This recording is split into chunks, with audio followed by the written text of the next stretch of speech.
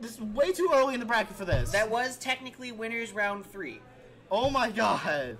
My heart hurts. That was insane. Oh my god. And with that win, that is going to guarantee that Thanks Swallow goes on into top 12. And he's going to be playing against Rafsmew. Okay, that's going to be an interesting set right there, actually.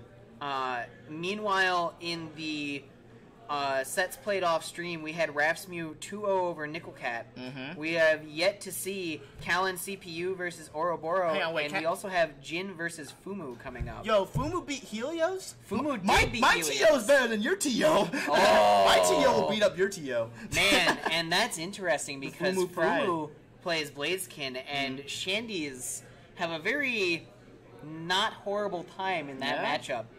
And what can I say?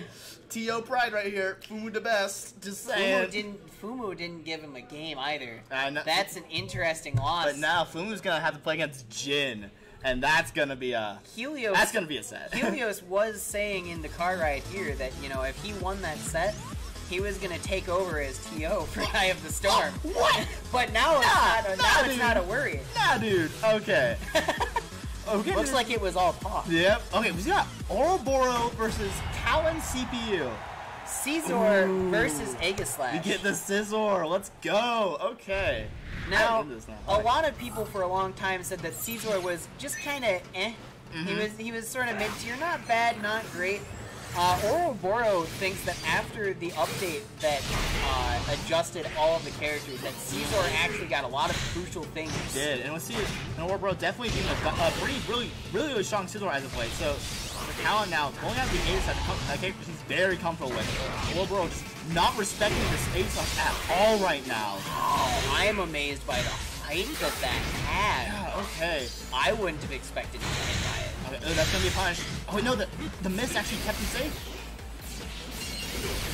Kalon is keeping himself in a really strong position right now, but now he's against the wall. But Ouroboro is still only 29 HP going in right now, and he just does it. He just jumps in and grabs. He just does it. Players throwing back their heads and just kind of laughing that one off, like, all right.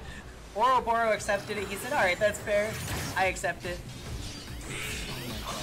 So we did kind of see Oro catch his footing a little bit near the end of that round, but he was too low for it to be comfortable still. He was charging that bug by right there. What was he thinking he was going to do with that? I want to know. I want to know what's going through his head right there.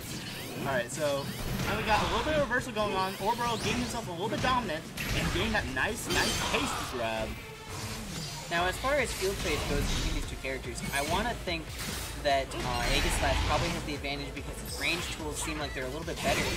I can definitely see that. Range tools don't really matter when you're already up in somebody's face now, do they? That is true. The thing is that Scizor has one of the most powerful DPs in field, and that's being U-turn. For some it's almost impossible to work around sectors at homing. So you have to be a little bit more distance away so you can avoid that DP. I can understand that. Oh, okay, nice. I think he tried to bait out the U-turn right there, and he got exactly what he wanted. He gets both the double buff, the Miss Mage is best support in the game. I will fight people on that.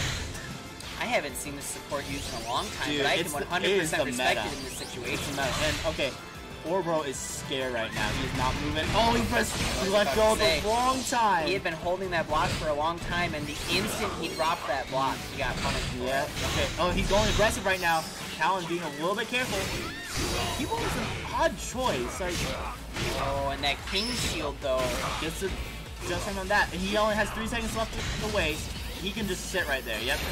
Just sit. Yep, don't contest right there. I believe the only thing that Oro could have done in that situation was land a grab, and I think both players knew that, so I don't think it was going to happen. Yep, Kalon was just looking for that grab. That was the only thing he could have done to win that. So, alright, so Kalon was a really strong lead right now. Yeah, I don't know where the keyboard. To me, that's such an off-meta pick right there. Because usually, like, the trinity of things you should be using as Aegislash are like Emolga, Lapras, and Misback. So, it's a very interesting choice because a lot of people are looking for supports that also help deal with counters and also just other things. And so Cubone can stuff some things, but it doesn't break counters, which I think is really the struggle here. Yeah. So Oro getting a nice U-turn right there. Oh, and just baited out that right there. Box is causing him to go against the wall right now. Oh, this flash can's huge. This Cubone's gonna trade? I guess. I mean, the one thing about Cubone is that he doesn't flash projectiles. He'll just go through projectiles. So. That is entirely true. This fully charged counter is going to push Aegislash back just a little bit. Kalon's being very defensive right now, but I think Ouroboro is getting a lot of advantage on the swords he's getting right now. He is going to have to go back and build up the swords once more, though. Oh, that's punishable. Oh, he didn't. Oh, he let the other hit go. This is going to be a little scary now for Kalon. Oh, that's punishable. That is punishable. He didn't go for the grab. Oh. Okay, Ouroboro turning this around with a very clean round 1 engagement. That grab was hella risky.